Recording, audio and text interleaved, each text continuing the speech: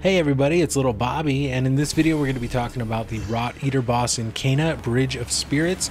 Now this boss is kind of tricky. First we're going to start out by utilizing the spirit orb thing in the middle of the map. We're going to take that, set the rot on it, they're going to go into their true form or whatever it is, and you're going to take them to clear out the little flower corruption areas all around the middle. There's also going to be those little dinosaur looking things that you can fight off with the rot. It's pretty easy to do that, but once you get the last of the corruption cleared, you're actually going to spawn the boss, the Rot Eater. Now the Rot Eater is just a big version of those little dinosaurs that you kind of been fighting along the way here through the forge and stuff, but he's got some minions, right? Those little moths that you've been fighting. He's going to spawn 4 of those. Now what I recommend is you take out 3 of them immediately and leave 1, because if you do that, that 1 is going to be shooting at you, but he's not going to constantly spawn 4 more. So if you leave that 1 there, you can kind of have an easier time managing him and just watching out for that 1 instead of having to worry about him spawning up 4 more that you have to kill every time.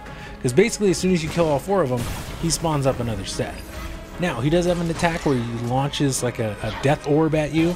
You can kind of see that it's telegraphed by him lifting up his head and his neck turning red. One of the things you can do is if you shoot an arrow into his neck when it's red, it'll kind of explode on him and stun him. You can also, for a really easy time, use rot-infused bombs to slow him down and get a bunch of damage on him. He doesn't have any kind of crazy block or mechanic like a lot of the other bosses, so if you do that consistently and you get the rot energy back as much as possible by hitting him with regular bombs or arrows, you can constantly slow him down and just go to town on him.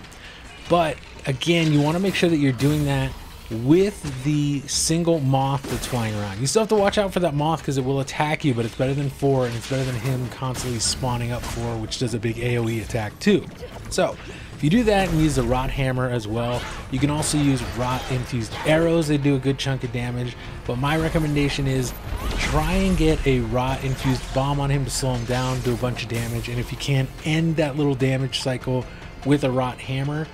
That'll take him down pretty quickly. This fight is a lot easier than a lot of the other ones. You can also parry him, make sure you're dodging, all that kind of normal stuff. If you do that, you'll be good to go. So if this video helped you out, I do want to thank you for watching, and please feel free to subscribe, leave a thumbs up or a comment, and let me know if you found this helpful or if you found any other things that work for you. Thanks so much for watching. I hope to see you soon.